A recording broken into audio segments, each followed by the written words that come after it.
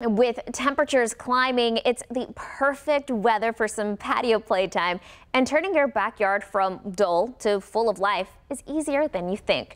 It's time for me to slip off the heels and pull out the paintbrush for some patio painting.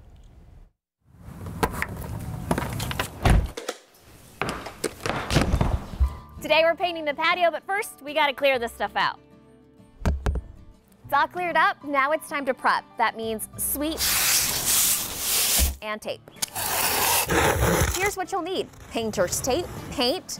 I'm specifically using gray and black. Be sure it's for porch and patio. A roller brush, a paintbrush, and a stencil. Prep is done. Now the fun part, and that's the painting.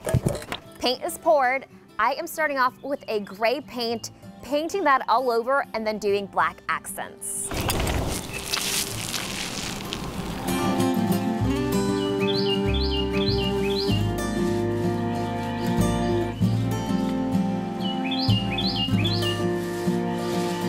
Well, we have our base coat on, and now we wait for it to dry before the next step. There you are. Come on, paint's dry. So now time to add some design to it. I've chosen this herringbone brick pattern. I want to do the accent in black, and I used a stencil for that. You can buy a stencil online. Just type in the pattern that you're looking for. So I've set it down, and I've taped it down.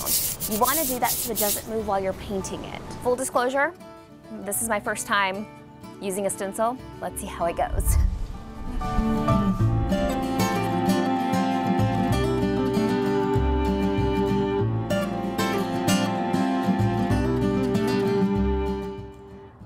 Finally done with the patio paint. It was a cool detail to add, just a little trim of paint.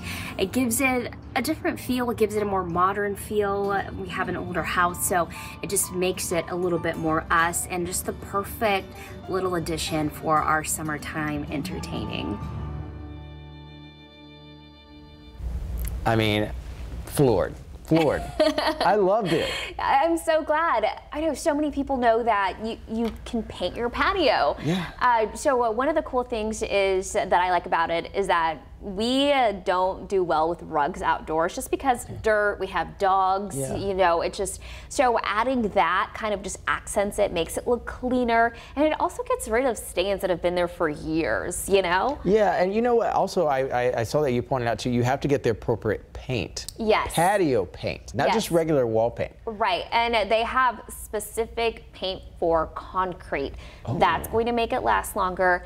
And just ask your paint person at whatever store you're shopping at. They should know. You could even add epoxy on top to make it a little bit more shiny. I like the matte look. Yeah. So just ask, and they'll put you in the right direction for the paint, and they can do any color that you like.